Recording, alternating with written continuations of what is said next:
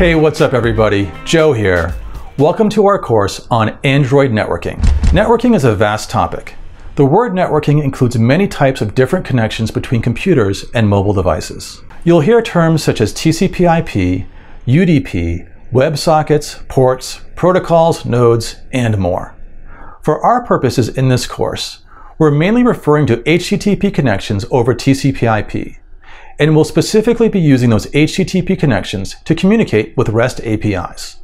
We'll define all those terms in more detail in a future video. Most mobile apps act as clients that talk to back-end servers to get and store data. There are a large number of considerations when transferring data, such as transfer speeds, data quantity, connectivity, security, data format, and network errors, just to name a few. We'll look at these and other considerations in this course. We'll mainly be focused on how to get data from the network onto the device and how to send data from the device to a back-end API.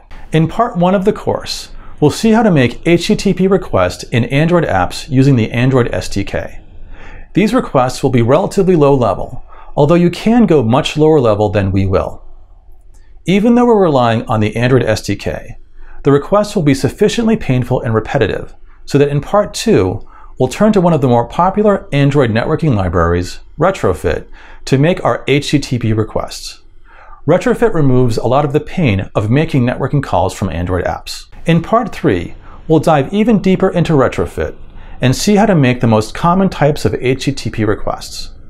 By the end of the course, you'll have a solid understanding of how to use Retrofit in your apps and be ready to explore the more advanced features of Retrofit on your own.